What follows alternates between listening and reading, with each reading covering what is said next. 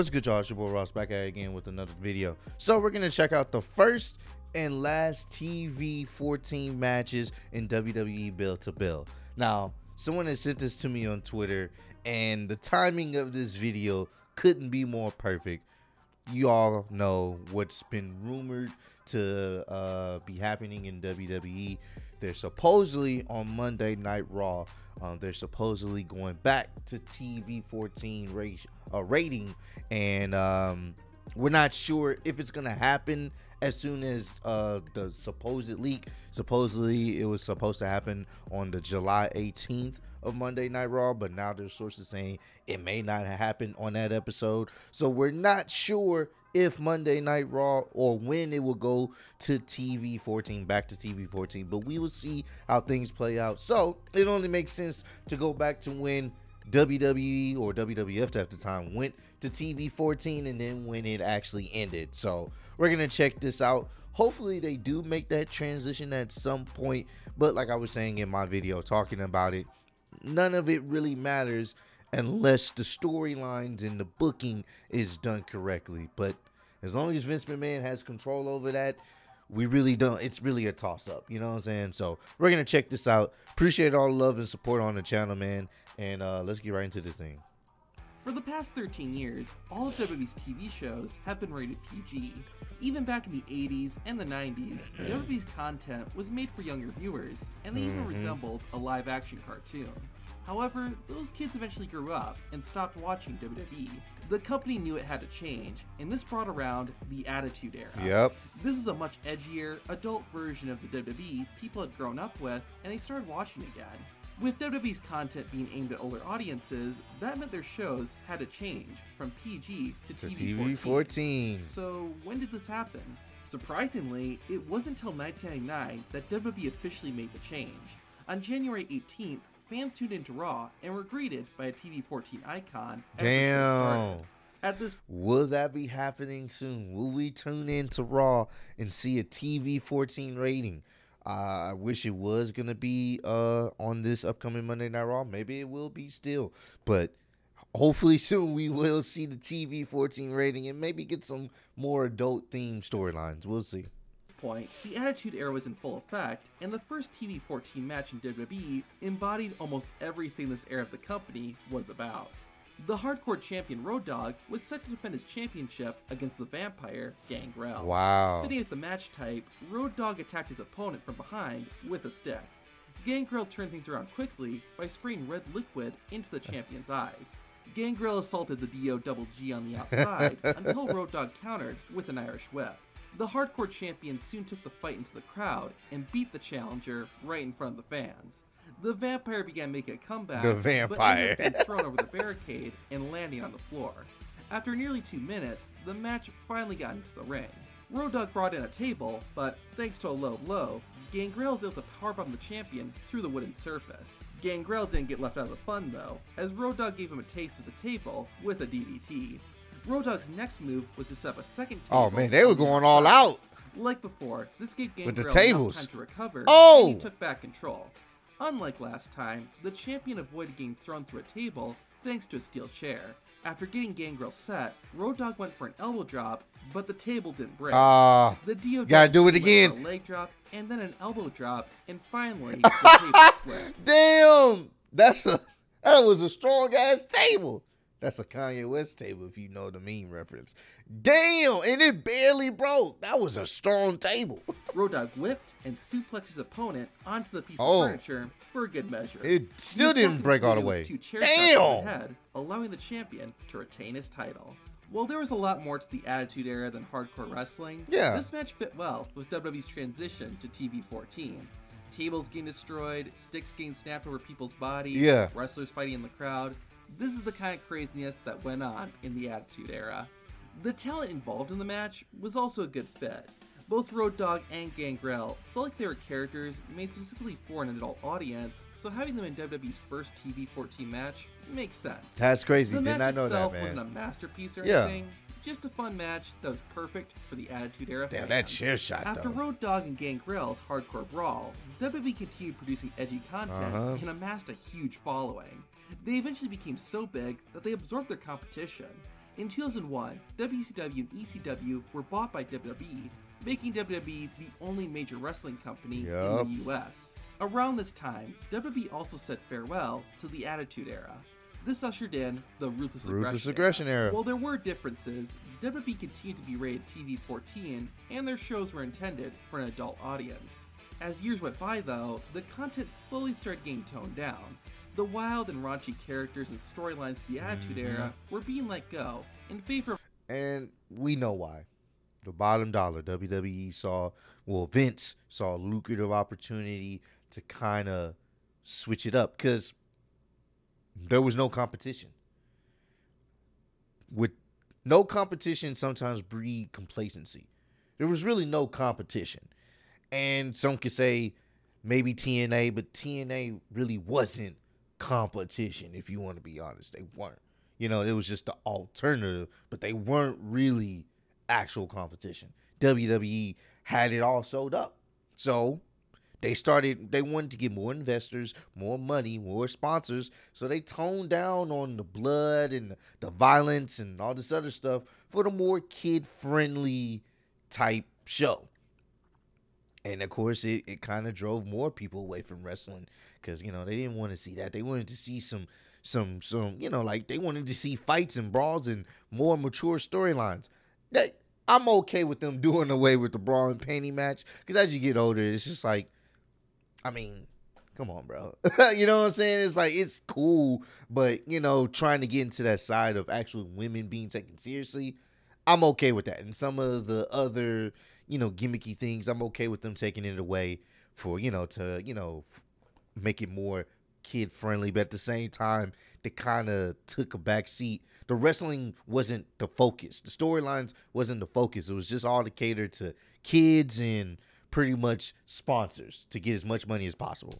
Of a cleaner, wider appealing product. This continued for several years until it was time for a change. July 21st, 2008 would be the last time Raw was TV-14. Damn. While the first match of the TV-14 era was for the Hardcore Championship, the last match, nearly a decade later, was for the World Heavyweight Championship. Wow. The champion CM Punk agreed to face Batista in a rematch, after their previous title match one night earlier ended in disqualification due to interference by Kane. Unfortunately, the Devil's Favorite Demon wasn't finished. As the Animal was getting set for his match with Punk, the Big Red Machine came out and chokeslammed Batista. CM Punk ran in and got Kane out of the ring, but the damage had already been done. Despite not being 100%, the Animal refused to call it quits, and the match officially started. CM Punk started out in control by locking in a headlock. Batista eventually fought out of it and took Punk down with a shoulder, but due to Kane's assault, the Animal... Y'all remember when you used to have like championship matches, like the main championship matches sometimes on the show? Y'all remember those days? They used to do it more frequently than they do now. You rarely see champion, like we're talking about the top champions. You rarely see that happen. You do. It's a rarity now, mainly because Roman Reigns is not really here much, and you know how that goes. But anyway. wasn't able to capitalize. The Chicago native got back to his feet and landed several punches and kicks on his opponent. Batista managed to end the champion's attack with a big boot and did get some offense in, but was quickly shut down by a swinging neckbreaker. The straight-edge wrestler started using his feet to viciously attack the injured spine and head of the challenger. When that didn't get the pin, Punk got Batista back on his feet, which turned out to be a mistake. Before Batista could take control, CM Punk wisely put his opponent back on the mat. The Animal tried to make a comeback, but didn't have the strength to build any momentum. They really selling that attack. Targeting the Animal's back. Batista would keep absorbing abuse from Punk, and whenever he got up, the Chicago native would always knock him back down. The Animal saw the match flash before his eyes when Punk hit his signature running knee and bulldog, but Batista managed to kick out. Punk went to hit another one of his iconic moves, a top rope clothesline, but at the last second, the challenger countered with a spine buster. The Animal then became unleashed. Batista threw the champion all around the ring, connecting with move after he tapped move. in. The crowd became unglued, and Batista was signaling for the Batista bomb. Before he could hit his finisher, JBL ran in and attacked the Animal, ending the match in disqualification. John Cena ran in What to make the- the save, but accidentally hit Batista in the What the- process. This led to a crazy brawl between the two to close out the end of the TV-14 era. CM Punk and That was Batista's just match complete wasn't a big chaos. send-off in the TV-14 era, Oh, but it was a man. planned enough main event. As you can tell, the match was being used to set up bigger storylines, Yeah. so it's difficult to look at it critically. Comparing the first and last TV-14... And that was kind of CM Punk's kind of his gripe when he became the World Heavyweight Champion the first few times. It's like his matches sometimes, it felt like his matches weren't bad, but a lot of times it was set up to other things. Hell, his main championship runs for sometimes felt like they were just setups to other bigger storylines outside of the WWE Championship. So I know that was part of his gripe. He never really felt like the guy, even when he had the championship that says, you're the guy. 14 matches, the first one from 1999 definitely had Attitude Era written all over it. Of course. CM Punk vs. Batista, on the other hand, felt more in line with the family-friendly direction WWE was headed. It is ironic that Batista wrestled in the last TV-14 match, since he didn't like WWE's change to PG because he felt it hurt the show. Not too surprising, the Animal left WWE about 2 years after the change. CM Punk would stay for a bit longer, but eventually left. Yep. Funny enough, when Punk returned to wrestling, it was on a TV-14 rated show, Yeah. AEW Rampage. Now I know, there was that episode of SmackDown in 2020 that was rated TV-14, but that was Whoa, really? I guess because they had something to do with I forgot that group, that Retribution. They tried to do something with them and it fell apart. So wow, I did not know that. So there actually was an episode of Raw.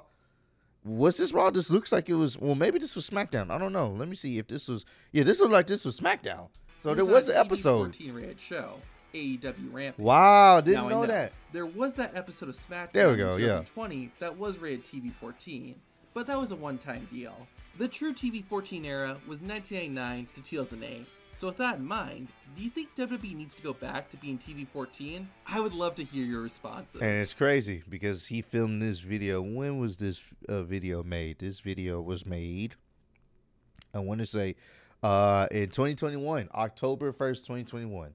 So now fast forward to 2022, and we're talking about WWE going back to TV-14 for Monday Night Raw. So, I mean, this was cool. A lot of this I didn't even know. I didn't even know there was one episode of a TV-14 show on SmackDown. So that was pretty cool recently.